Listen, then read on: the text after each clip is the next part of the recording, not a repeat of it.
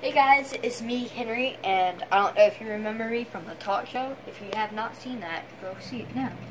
Now, this is a new series called The Tech Show, and I'm happy to say we're going to be testing all these new gadgets on the market that futuristic and awesome. So let's get started. Our first is the hologram, and you can control it from any wireless device, so I'm using an Kindle Fire. So let's get started. Okay, so you can't see it yet, but if I do this, it will turn on, as you can see the screen. Now I can control it from here, or I can manually control it by swiping up and down, tapping. I can tell. What's cool about this is it's compatible with pretty much anything. So if you want to play a mobile game, you just play it on here. And you can see it here, or you can just download a controller app and you can have the actual game appear up in here and have the remote here. So it'd be like an Xbox, PlayStation, you know.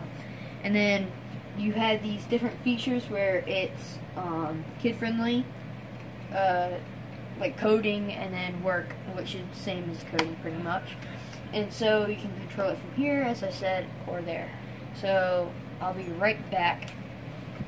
Catch you in a second. Alright, I'm sorry for that absence. So we're gonna test out my favorite feature, the gaming feature. So I'll be playing Minecraft just to show off the features.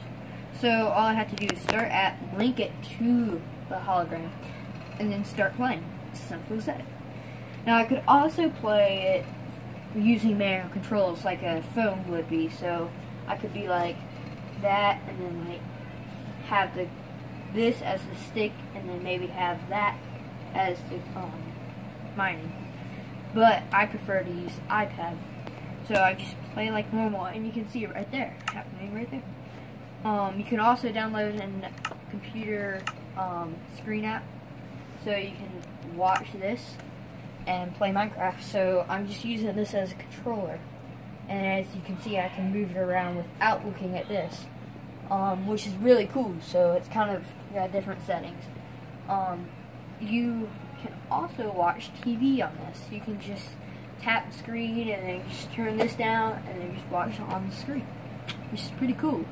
And if I'm forgetting anything, remind me. So that's about it, and we'll be back next week maybe, to give you another tech intro. So see you guys.